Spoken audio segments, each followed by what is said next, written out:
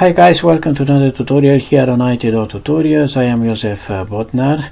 I'm inviting you for a new tutorial, for a new C# tutorial.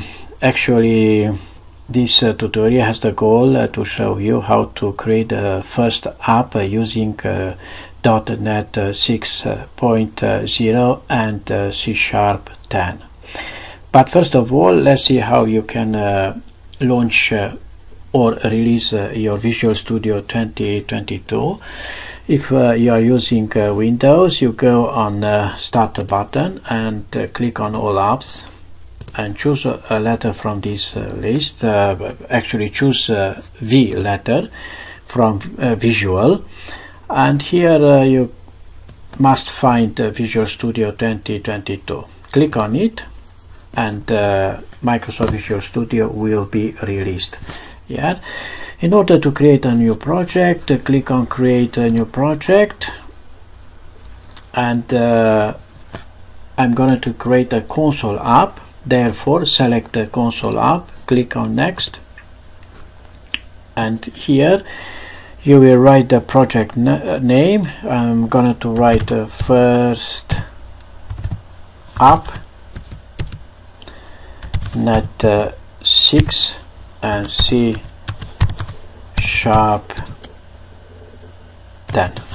Okay, click on Next button, and I'm going to select first .NET 5.0, which is current, as you can see here, and .NET 6.0 is long-term support. Again, I'm going to select 5.0 because I want you to see the difference between .NET 5.0 and .NET 6.0. Yeah, click on Create button.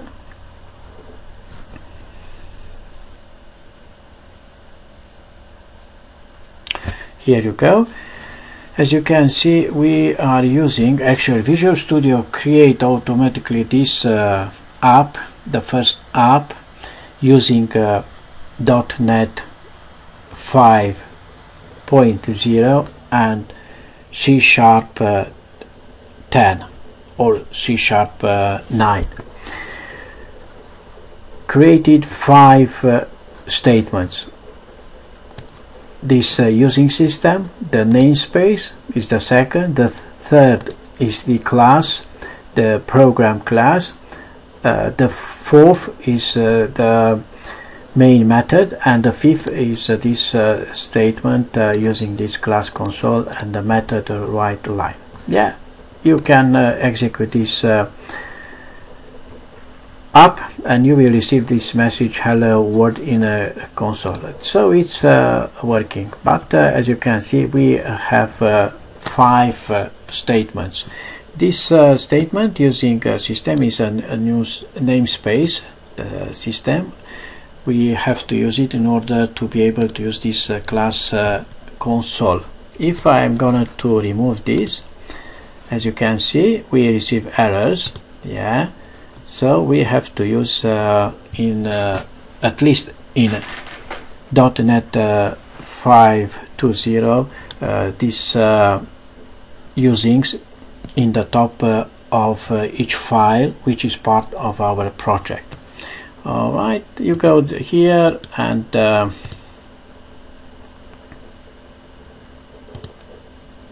click on using system, and now as you can see, the error disappeared.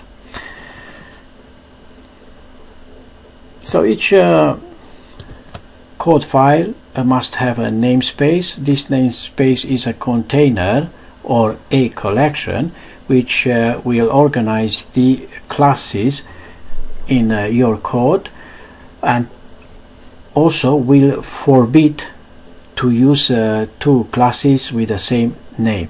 Yeah, if I want to use another class here with the same name, program,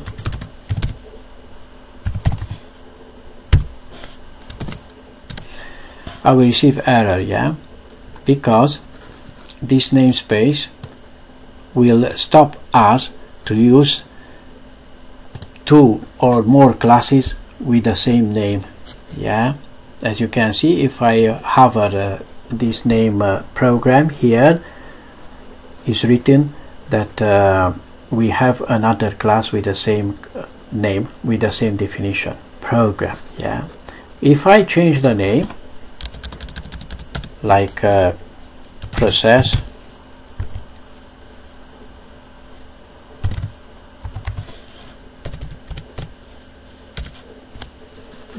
as you can see, I don't have error anymore. Now the namespace allow me to create another class. Yeah, this is very good, because if we are using classes with the same name in the same namespace, this will create confusion, will confuse us, and our code is going to be a bit mess. All right, and let me to remove this. Yeah. And after we have this class which contains the main entry, it contains the entry of our C# code using this main method. And here actually we are using this method writeLine, which is part of this class console, in order to display this message hello world in console, as you have seen. Alright, but let's see what is going to happen if I remove this namespace, also the class, the program class, and the main method. Alright, and all these curly brackets. Okay, let's move this statement up here on the top beside using system.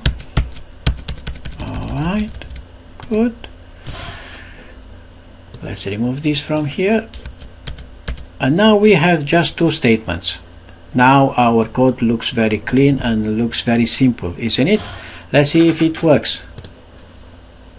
Yeah, it works, no problem, no errors. Yeah, as you can see, here is the message hello world.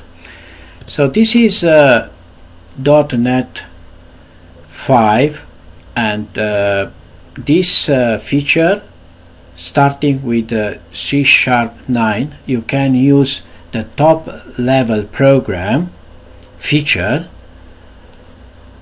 as you can see now on the screen. You can minimize your console application. You are not bound to use the namespace, the program class, the main method. Yeah, it's enough if you use only two statements, and your code will work. So this is the minimal console app, which is possible because the top level program. This is a new feature starting with .NET 5.0 and C#9. Alright, so let's close this and let's create a new project.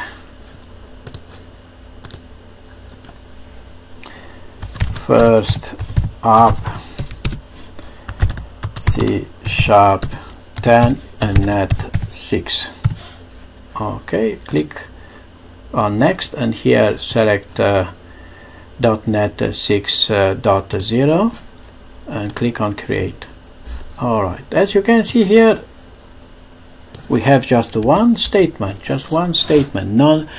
no usings, no namespace, no class, program class, no main method, just a simple statement.